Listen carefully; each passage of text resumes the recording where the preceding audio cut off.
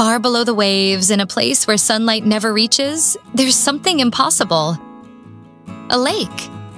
Beneath the ocean. More than 1,000 meters under the Gulf of Mexico lies a dark, shimmering pool. It looks like spilled mercury, a silver mirror resting on the seafloor. But it isn't just water. It's brine. A mixture so dense with salt and methane that it refuses to mix with the sea around it.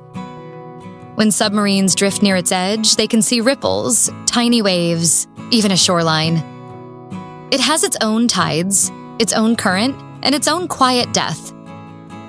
Because anything that enters, fish, crabs, even robots, never comes back out. The brine is toxic.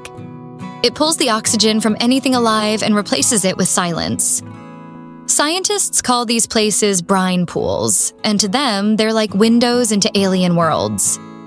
Inside the lakes are strange colonies of bacteria that don't need sunlight or oxygen to survive. They feed on methane and sulfur, thriving in poison. Life born from chemistry, not comfort. It's a landscape that breaks every rule. A lake that drowns fish, a sea that hides its own oceans, and creatures that turn death into home. When researchers first filmed it, they said it looked like another planet. And maybe it is. A reminder that the strangest places on Earth aren't out in space. They're right here, in the darkness beneath our own reflection. The ocean holds many secrets, but this one feels alive. Still. Silent.